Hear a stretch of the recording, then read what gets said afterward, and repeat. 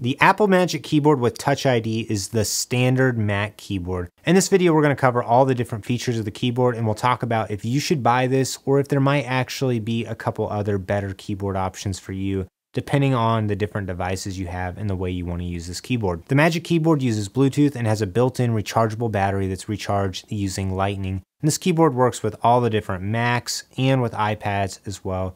And I find that it's really comfortable to type on. It just feels like you're using any of the standard Apple computer keyboards like the newer MacBook Pros. The keyboard layout and all the different shortcuts and buttons perfectly match the newer Apple laptops, so it's a really seamless experience if you're going from using a laptop to using this on a desktop. You just know where all the buttons are and what they do. The typing experience is also pretty much identical to using the laptops. The keys have minimal travel and they don't stick at all, so it's a very fast, quiet typing experience.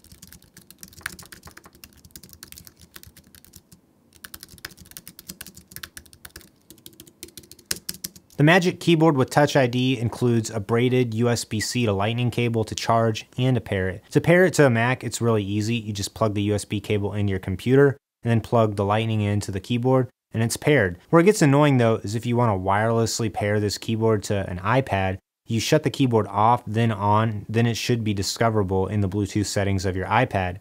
But if you want to go back to using it on the computer, then you need to pull out your USB-C to Lightning cable again.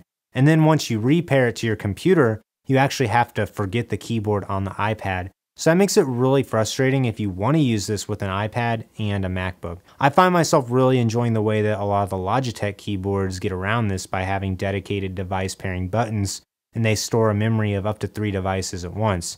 So it makes it a lot faster and easier to just change what computer or iPad your keyboard is paired to without having to pull out a whole cable. It would have been really neat if Apple pulled in AirPods and if they somehow were able to put an H1 or a U1 chip in these. That way the keyboard knew what device you were trying to type on and switch seamlessly from one device to the next, kind of like how AirPods just follow whatever device you're listening on currently. I will say the keyboard functions really well if you're using continuity on a Mac and iPad. Then you can slide across from one screen to the next and click with your mouse, and then you're able to type on this keyboard on your iPad. But you're not always using continuity when you want to use this with an iPad. If you have one of the older Magic keyboards, Apple has changed what several of the buttons on this do, including the Touch ID button in the top right. And the Touch ID will only work if you're using it with an Apple Silicon Mac that has an M1, M2, or any other version of those chips on it. Some other notable button changes is there's a dictation button on F5. There's also the Do Not Disturb button on F6. If you click the function button in the bottom left, it allows you to bring up the emoji keyboard as well. Overall, the Magic Keyboard is a fantastic experience to use if you're already an Apple user because all the buttons are just spaced perfectly and it just feels seamless if you're going from laptop use to desktop use. This is also a great option if you have a Mac Mini or if you have a Mac Studio and you're building out your setup with different wireless peripherals. The Magic Keyboard with Touch ID is only available in white and silver. If you want to get the space gray version, you have to get the version of it that has the number pad, and the price also goes up quite a bit. So I really wish that Apple would have offered this in space gray black as well, because that would go really good with dark mode setups. If you don't want the Touch ID button, you can also get this newer version of the keyboard for $100. So it essentially costs $50 to get the Touch ID button. So when you're deciding whether or not to purchase this keyboard, first and foremost, you need to ask, do I really want Touch ID or not?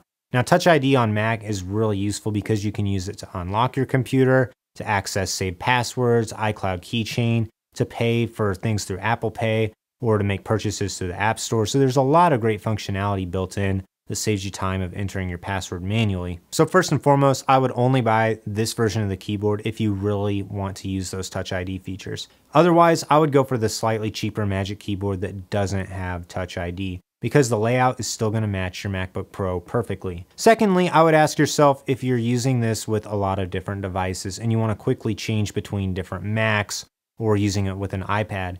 If you want to change devices, you should probably look into buying the Logitech MX Keys Mini or the MX Keys Mechanical Mini, or either of the 4 Mac versions of these keyboards.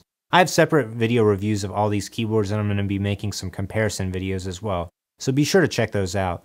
But basically the Logitech keyboards have most of the same features, but some of the function buttons don't perfectly match the Apple buttons. Like you don't get a screen brightness up and down button on the Logitech keyboards because those buttons are reserved for the device pairing buttons. Also, if you're using a Windows computer on the side too, these Logitech keyboards are a much better option because they support Windows layout. If you get the MX Mechanical Mini, it costs $150, which is the same as this Touch ID keyboard.